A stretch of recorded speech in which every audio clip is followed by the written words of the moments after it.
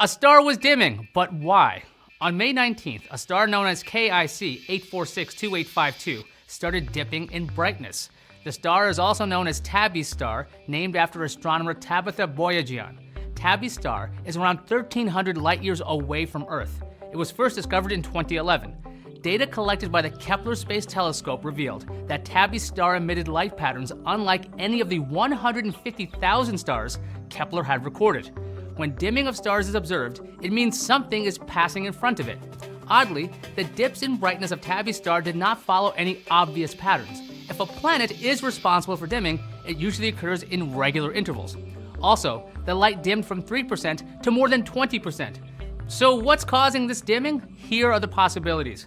Boyajian thinks it could be a duplicate of an event that happened several years ago observed by the Kepler Space Telescope.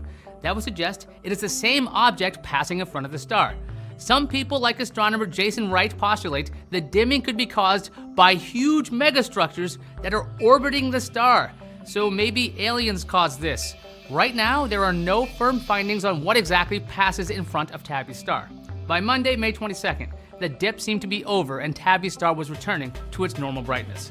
For more information, check out CNET.com. I'm Aya Akhtar, and I'll see you online.